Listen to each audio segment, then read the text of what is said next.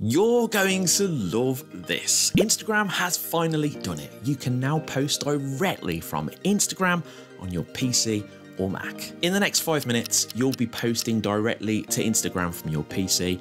It won't be a hack, it won't be an app, it will be direct from Instagram. Also, you won't just be able to post pictures, you'll be able to post videos as well. Let me show you how. Okay, start off by going to your browser. I'm at Google Chrome here. I'm just going to type in Instagram, and this is going to take us to Instagram.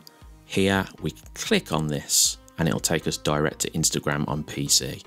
Now, I'm already logged in to Instagram, so if you're not logged in, all you've got to do is go ahead and add in your details here on your computer and then log yourselves in. Now, can you notice anything different right here? Something which was missing before, maybe? Yes, that's right. You can see a plus sign, and plus means post. So we can just go ahead and click on this button right here, and you will see some options which we've never seen before on PC.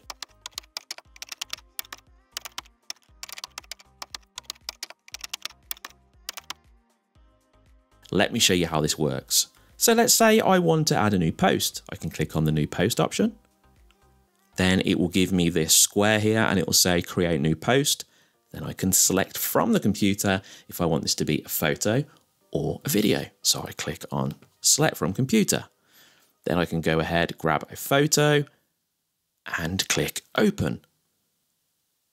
Then you get your photo. Now you look at this and you think, this is not exactly how it was before. Well, you've got an option to crop. So you can crop this here. You can go 1:1, 4:5, 16:9, or keep it as the original. So let's say I want to go 4:5, which is a lot closer to the original photo. Then I can click next. Now I have the options here to add filters if I want to. I don't want to add filters. I just want to go to adjustments. So yes, you can adjust the photo as well. So at the moment you're seeing so far, Instagram has not held back on anything. So let's go through this. Let's say I want to add it a little bit brighter and a little bit more contrast, saturation. Let's pump that up a little bit. And then I don't think I want to add a fade or a vignette. Maybe a bit more brightness. Okay, that's good. Now let's click next. So at this point, you actually have your options to write a caption or a description. And this is where, you really want to add in something about this that people can read and see from the photo and some relevancy between the two. So I'm just going to add graffiti in city, which is really basic. And then you can see I've spelled graffiti wrong. Whoops. And then at this point, we want to add in a hashtag. So we can go ahead and add in hashtags if we want.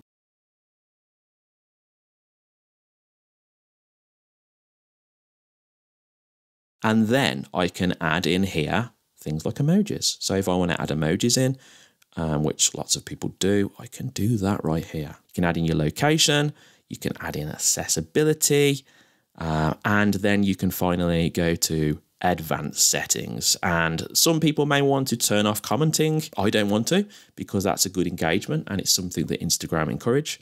And then you go ahead and you click share, and this will share it straight directly onto your Instagram page. So if I go ahead and do this now, it's publishing this post to my Instagram.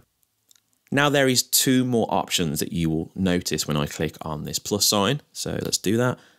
New reel, new IGTV. So you may be looking at yours thinking, where's my new reel sign, Ben? I haven't got it. And the reason for that is because I use a free app to actually have this added into Instagram.